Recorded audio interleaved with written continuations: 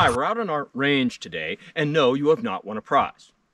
Now, recently I did a demonstration where I was shooting some shotgun ammunition. The firearm I used for that demonstration was my Rossi coach gun, 12-gauge double-barreled side-by-side with exposed hammers and 2 triggers. In doing that demo, it brought up some questions from viewers about the technique I was using. What am I doing? Why am I doing it? So today, I'm going to give you a very brief demonstration and explanation of what I do and why I'm doing it. It comes with the caveat that different people have different ways that they'll operate a double-barreled shotgun. And remember, I'm only explaining what I do and why. I am not in any way trying to tell you what to do. Okay, so first, let's take a look at the technique we're talking about. Now, I'm in the field, or practicing for being in the field, and I'll typically have the shotgun at some kind of low ready, often with my thumb on one of the hammers. And when I see something I want to shoot, and then I'll start the reloading process. Now, the question that comes up is, first of all, why is it so difficult to get that one shell out of that one chamber? Because this is an old gun, and before I owned it, somebody else owned it, and that chamber got rusty. I've honed it out, but it's still a little bit rough. That's sometimes why you'll see me putting some effort into getting that one out. Now, the other thing is, what you saw here was that as I bring the shotgun up, I'm cocking the hammer as I'm bringing it up, fire, then take it out of my shoulder to cock the other hammer, and then fire that. Why don't I cock the other hammer while it's in my shoulder? Because that's just awkward to do. It's easier to bring it out of my shoulder to do that. Obviously, you cock the hammer as you bring it up, because that's a lot easier than bringing it up and then trying to cock the hammer, and a lot faster. Now, there's a few other things to explain about this, and I want to start with showing you a close-up of how this shotgun works. To load the shotgun, I'll push this lever to the right, open the breech, put in 2 shells, close it. The right barrel is worked with the right hammer and the front trigger. Left barrel, left hammer, rear trigger. The mnemonic device that I use to remind people is you're either right out front or you're left behind. There may be some exceptions somewhere, but every double-barreled shotgun I have ever seen, if it has 2 triggers, your right barrel goes with the front trigger, left barrel with the rear trigger.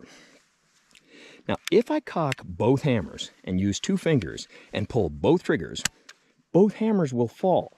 But on this particular model, it has an internal safety of some kind that prevents both barrels from going off. Most shotguns do not have such a thing, and if you pull both triggers, both barrels will go off simultaneously. Now that we've seen how the shotgun operates, one of the main questions that someone posed was that as I'm bringing up the shotgun to fire, I cock one hammer, fire it, then bring it down, cock the other hammer, fire the second shot. The question was, why don't I cock both hammers, bring it up, and then fire 2 shots? Okay, that is a good question, and there's 2 main reasons why I do that. One has to do with speed, the other has to do with safety. Now, the speed concept is that when hunting something that you would typically hunt with a shotgun, birds, rabbits, you very often don't see it until it starts running or flying. And so I can quickly come up on that cocking one hammer. If I tried to cock both, it's very likely to be gone. So to get that first shot off quickly, I just cock the one hammer, then cock the second one as I need it. Now, the second one is a measure of safety. Let me show you something. Now, in explaining the safety aspect of this, I have to talk about a term called buck fever. Now, it could also be coyote fever, jackrabbit fever, goose fever, whatever. And many people are familiar with it, but there's 2 phases to that. One that most people are familiar with is the pre-shot buck fever, where you panic and forget to disengage your safety or something like that. But there's also the post-shot buck fever. And that really comes into play with most guns, but especially the double-barreled shotgun, in terms of when you cock which hammer. Now, let's say I was hunting soda jugs, and I'm out here looking for a soda jug, and I haven't seen one in days. A soda jug! Woohoo! Did you see that? Man, I blew that thing to bits! Woohoo! Woo! Let's go pick him up.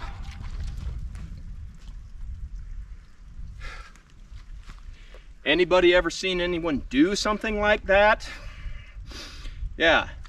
Now imagine if I had both hammers cocked, therefore I still have one cocked, and I've got poor trigger finger discipline.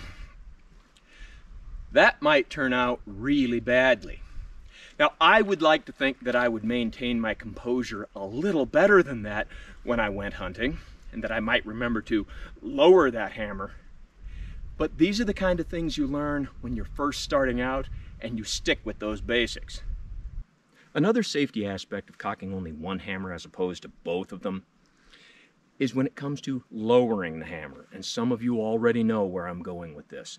When you're in the field hunting with a gun like this, it is very common that you will bring up on something to shoot and then end up not shooting. I'm looking for a jackrabbit. I see some movement. Oh, that was a chipmunk. I'm bird hunting. There's a pheasant. Oh, it was a hen. This kind of thing. Now, when I do that, I make it look like I'm kind of just carefree and doing it. No, there's a very specific set of steps that I go through, and I've practiced it a lot. And the steps are, 1, make sure your gun's pointed in a safe direction. 2, you get a really good grip on that hammer with your thumb. 3, pull the trigger, let the hammer go forward just a little bit. And 4, let your finger off the trigger, ride the hammer forward to its half-cock position, or in this case it has rebounding hammers. Okay.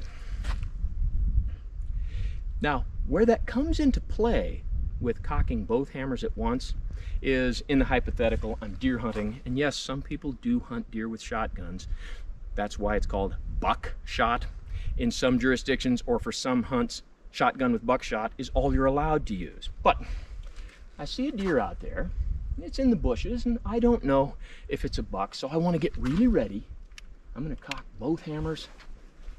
Okay, and nope, it was a doe.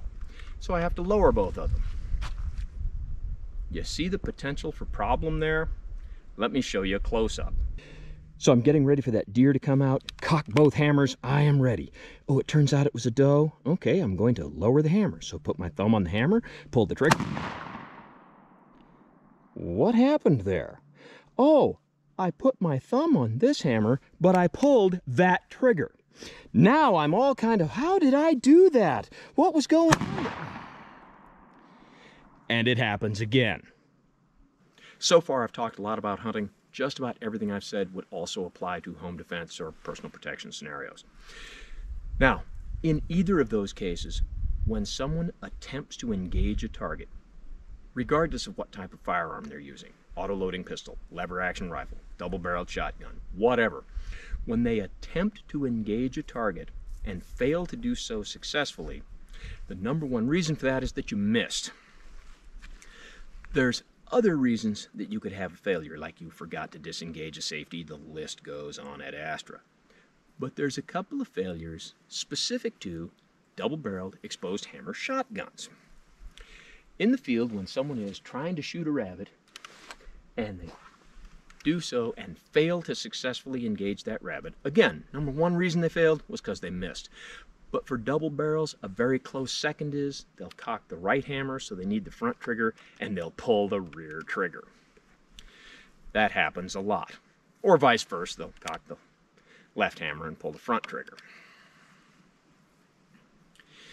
Now, what some people will do is trying to overcome their difficulty in figuring out which is which, or just because they really want to get ahead of the game, they'll cock both hammers, use 2 fingers, put one on each trigger.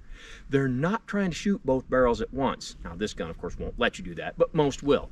They're trying to pull one, then the other. You know what's likely to happen when you try to pull one, then the other? Okay.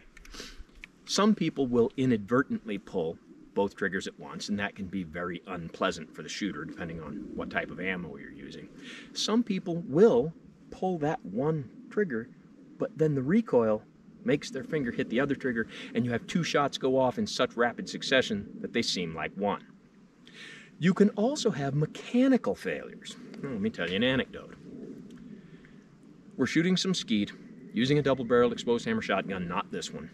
And a friend of mine is going to shoot this.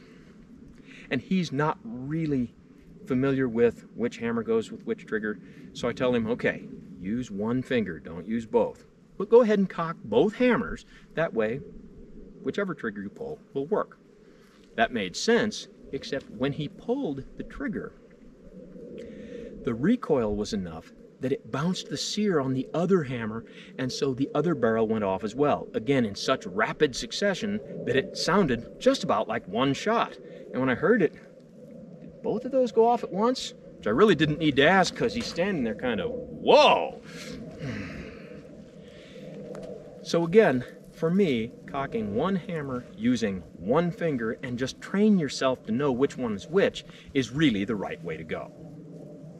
So again, with my Rossi coach gun, the technique is going to be,